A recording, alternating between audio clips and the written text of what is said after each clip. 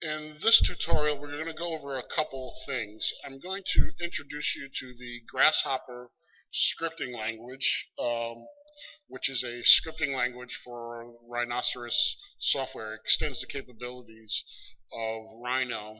And as an introduction to geometric unfolding, I'm going to show you how to use Grasshopper to create dot dash patterns in your lines as preparation for laser cutting. Okay, so in this tutorial we're going to input lines and we're going to use Grasshopper to define the length and size of our dot dash pattern, and we're going to go over this workflow from within Rhino. So as you can see here, we have our geometric pattern here laid out, and we've imported this from a PDF file. And as you can see, these lines are on a layer, and they're on the default layer right now.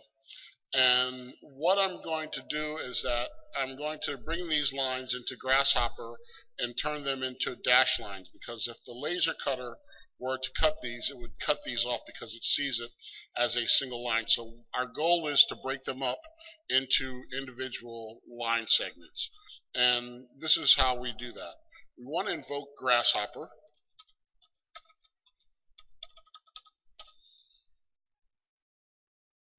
And in Grasshopper, I've loaded in the script, the dot dash edit script. Now, some simple Grasshopper logic here. The left side contains your inputs, things that come in. Your right side contains your output. This script has three different modules: one to create an even dash line, one to create an uneven dash line, and one to do dot dash patterns. So basically on this side is our inputs, and in this case we want to input a curve object. Okay, it's looking for a curve. Whenever these are painted orange, that means that they are looking for something. Okay, so in this case we want to input curves. So what we can do, come over to our layer here, our default layer, and we can select the objects on that layer, which are all of our curves. And then we can right click on this node here and we say set multiple curves, because we want to input all the curves that are on that layer. Now once we do that, it's a good idea to just hide this layer so we don't confuse ourselves. And we're going to hide that layer. Now you note that these layers are painted red.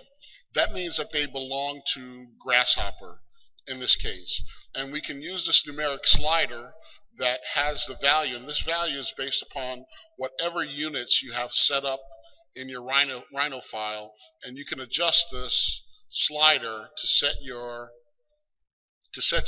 dash pattern.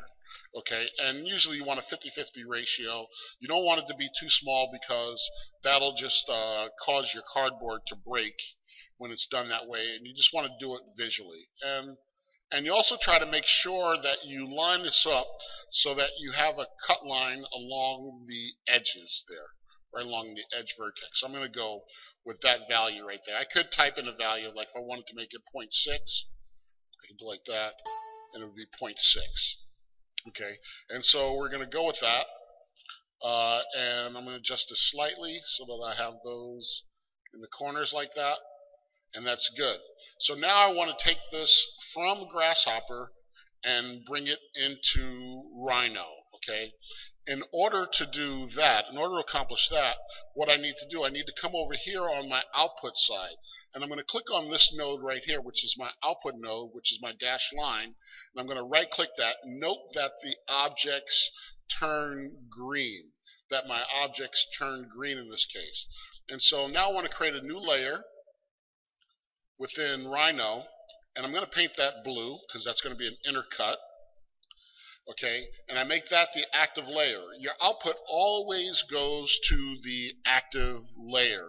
So in this case, with that selected, I can come over here to Solution and say Bake Selected. Okay, and I right click there.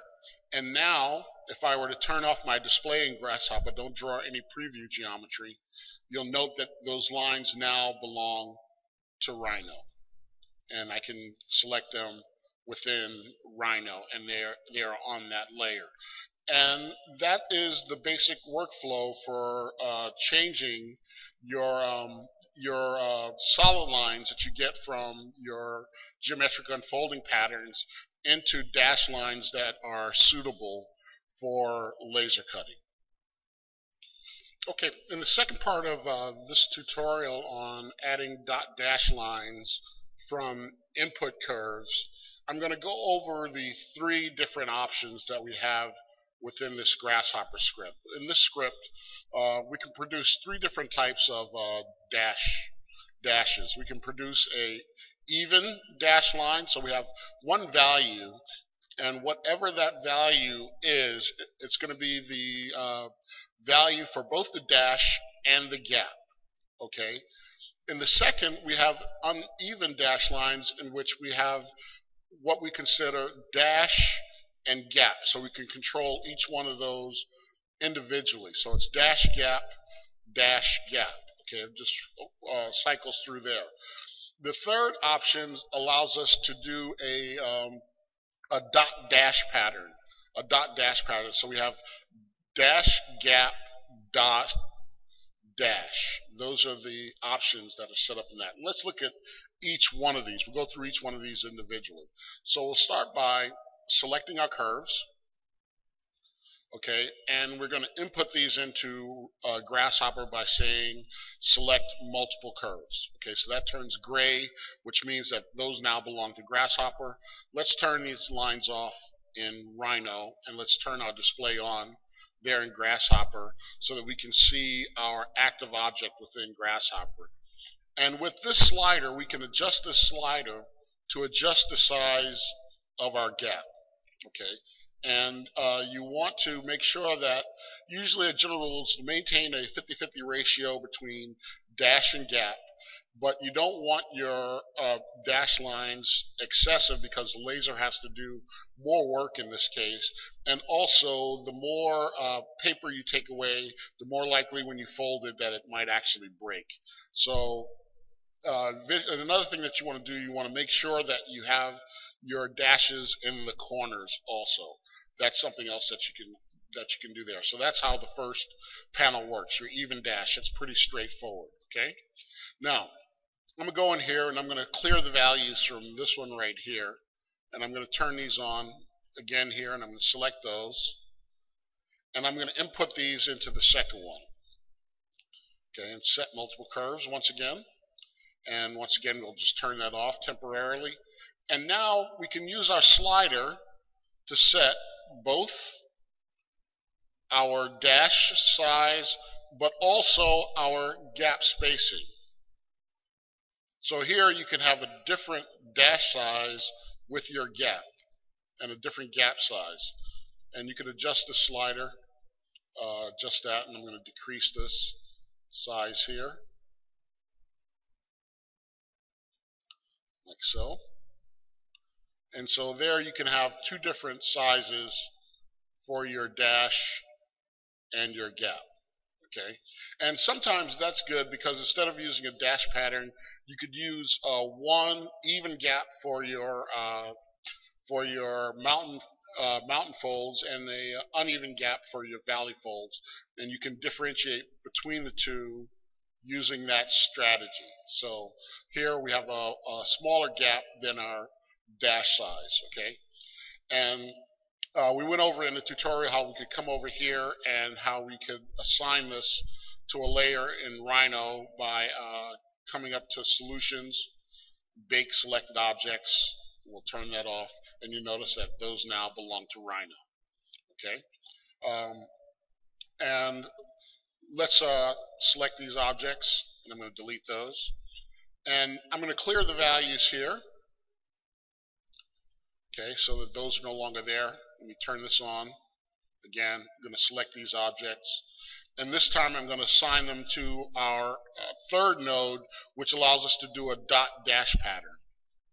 Okay, and I'm going to set multiple curves once again. Let's turn that off. Now, with this one, we have our dash size Okay, we have our dash size. We set that.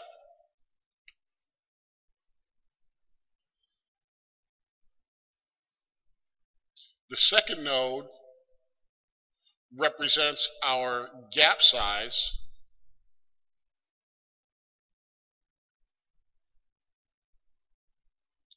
And the third node, which I always make a lot smaller, represents our dot, okay? And I usually make that really small, like 0.1 or 0.2, so that the laser just basically fires a point for that node. And sometimes you can type that in, that's 0.1, and then I do the final gap. And sometimes it's a good idea to make these equal or close. And of course, you can always type these in, like if I wanted those to be 0.7, type that in, 0.7, I get a precise value, and there we have our dot dash patterns, okay? And it's as simple as that. It's a fairly straightforward script and widget, but it has a lot of powerful uses that will help us, especially when we begin to use these on our larger geometric unfolding projects during the course of the semester. And it's a really good and powerful and useful little widget that saves us a lot of work that we used to have to do in Illustrator. And that completes this tutorial.